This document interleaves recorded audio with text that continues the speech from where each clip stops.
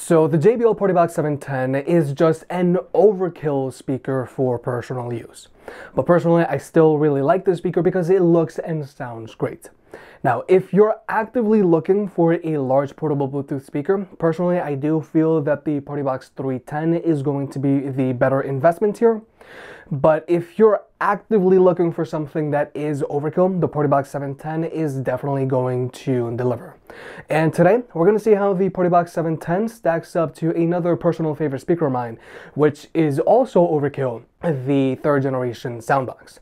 Now, this isn't going to be an apples to apples comparison, but a lot of people still want to know how these two speakers compare.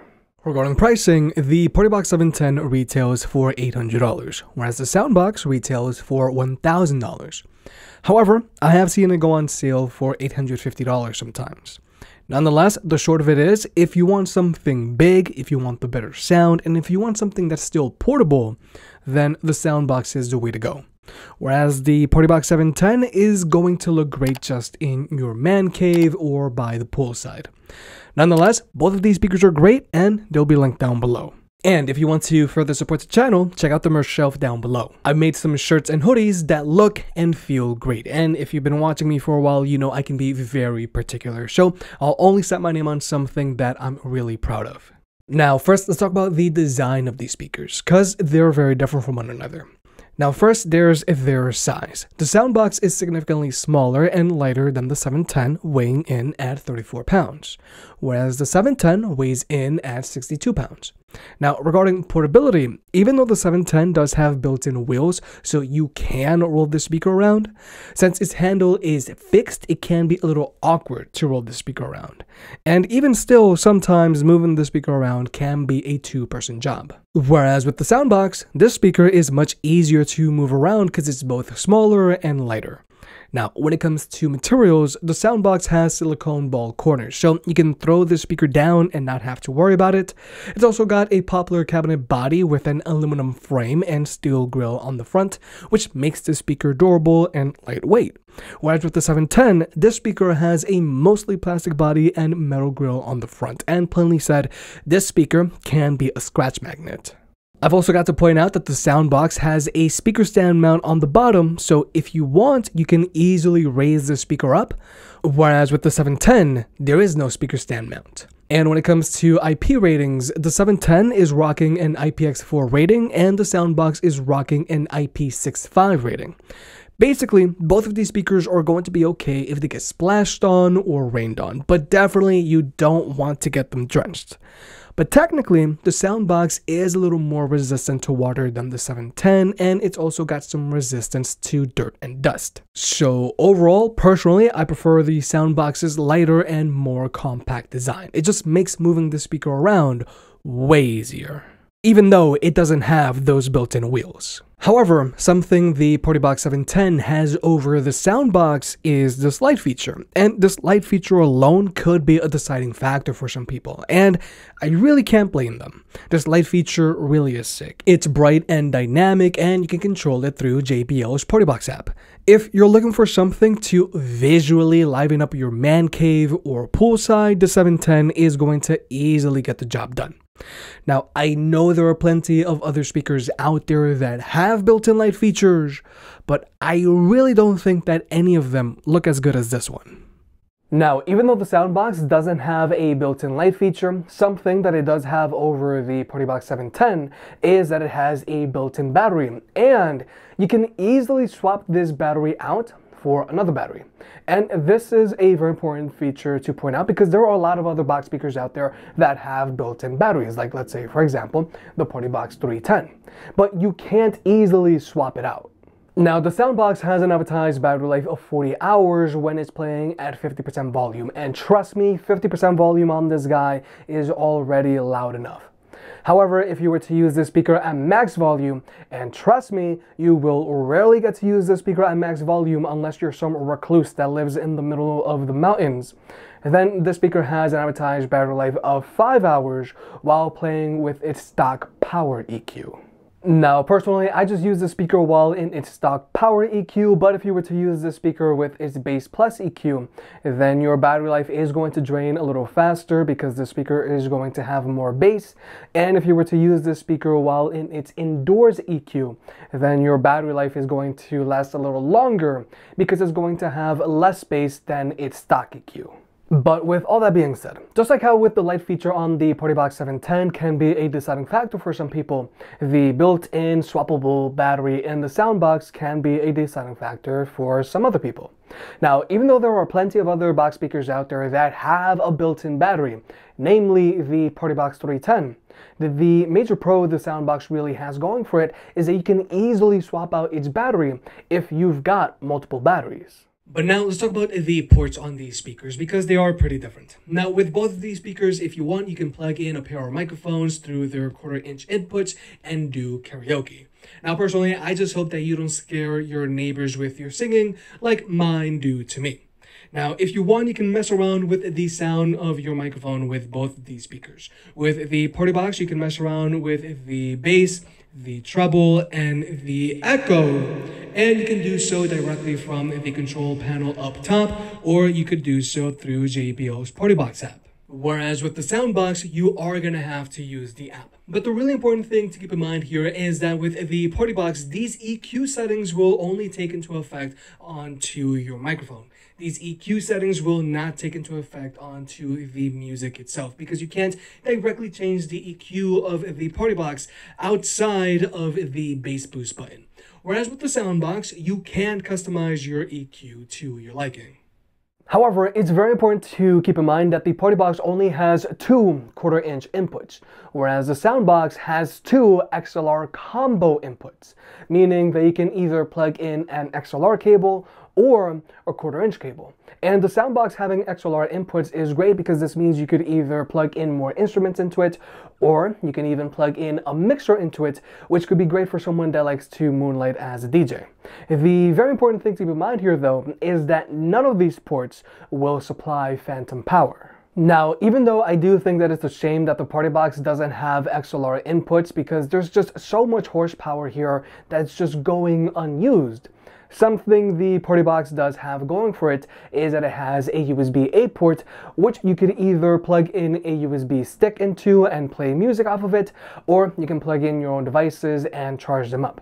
Now personally, I think it's great and all that the Partybox has a USB-A output, but I still really wish that the speaker had a USB-C port, which you could either use as a wired connection and or use it to charge your own devices, because most phones these days now come included with USB-C cables instead. However, if you want, you can always just use a wired connection with either of these 2 speakers because they both still have your standard 3.5mm audio jack, and they both have audio out jacks. So if you've got a spare speaker lying around, regardless of size or brand, you can always daisy chain them up to either of these 2 speakers and get them to play in sync. And when it comes to Bluetooth connectivity, both of these speakers have 0 latency across the board when watching movies or videos on your phone, whether you're using an iPhone or an Android device. But when it comes to audio codecs, the Soundboks is strictly using SBC, whereas the Partybox has support for both SBC and AAC. But now let's talk about actually listening to music with these speakers. Regarding speaker setups, the Partybox 710 has your dual front-mode firing woofers, dual front-mode firing tweeters, and an exhaust port that shoots out the back. And with the Partybox, you've got your left channel and your right channel. Whereas the Soundboks has dual front-mode firing woofers, a single front-mode firing tweeter that's nestled in a tweeter horn, which is supposed to help with dispersion, and its exhaust ports shoot out its sides. However, with the Soundboks, its top woofer plays both mids and lows, whereas the bottom woofer only plays lows. The idea is that this is supposed to create a more full sound profile, and in short, I think it does. The Soundboks sounds significantly more open than the Partybox. Now, both of these speakers sound great, but they sound and perform very differently. The Partybox sounds balanced, but its standout characteristic is just its sheer amount of bass. Seriously, the bass on the 710 can get violent because it has a ton of physicality to it. And you've also got 2 different bass boost levels to choose from. Now the Soundboks also has a ton of bass to it, and you can feel it, but it's much cleaner and ears more towards the audible side than the Partybox. But now we're going to jump into the sound test. Both of these speakers are playing at 44% volume and the Soundboks is running off of its internal battery. The Partybox is playing while in bass boost level 1, and in order for my recording equipment to not freak out, I had to use the Soundboks while in its indoors mode, which does reduce its bass, but nonetheless the Soundboks still has a ton of bass in this mode, but it's not as physical as the Partybox.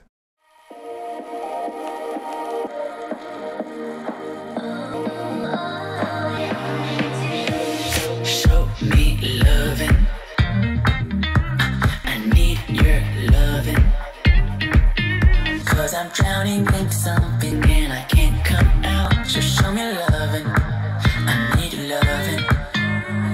Me, myself, and enough. It's like being a dog to a crushing heart. I want you to know how bad it hurts. You can feel the sound along my heart. Oh, oh, oh, are you dreaming of me now? The way I do. Oh, oh, oh, are you dreaming of me now? The way I do.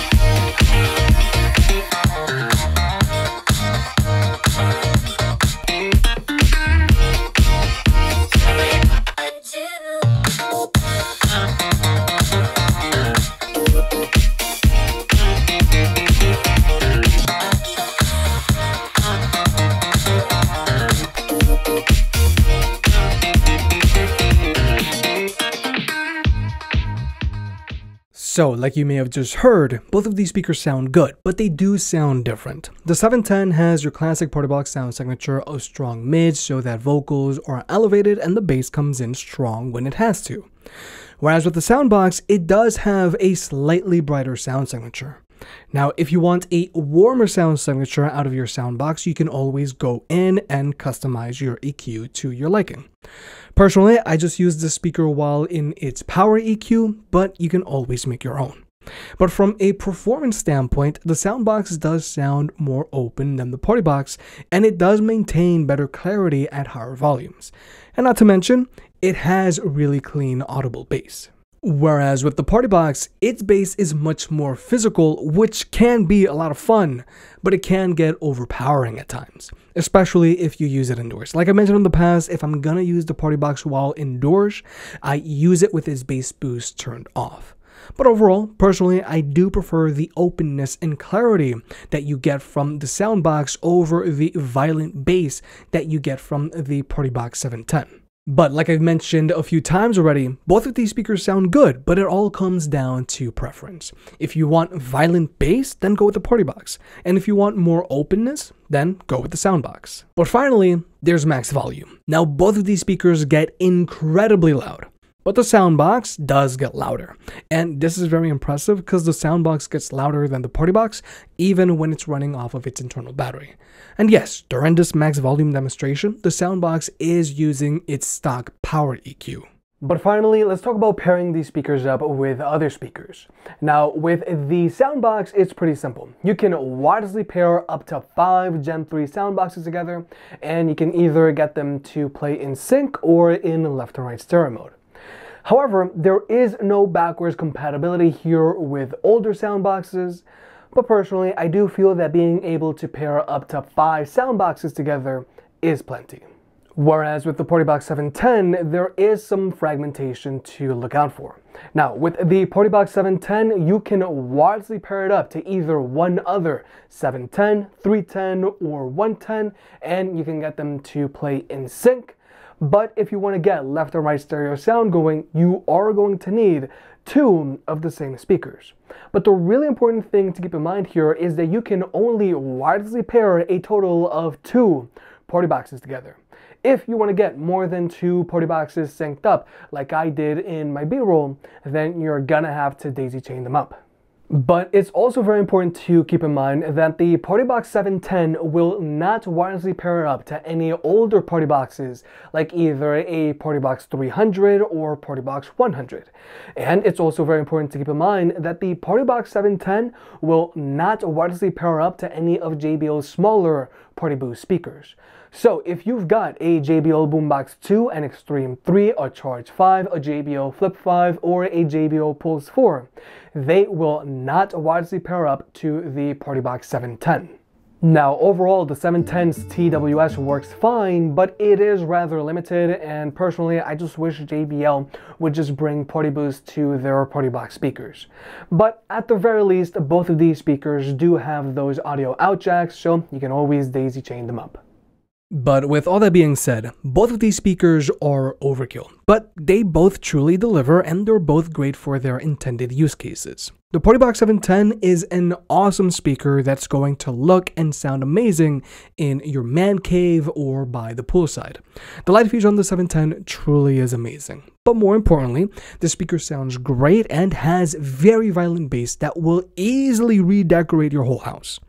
But from a sound quality standpoint, personally, I still prefer the Soundboks. It just sounds more open and has better clarity.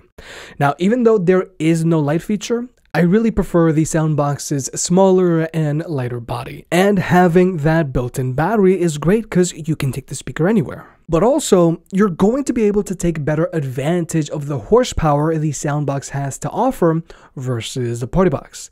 Meaning that with the Soundboks, you're going to be able to plug in more instruments or even a mixer thanks to its dual XLR combo inputs.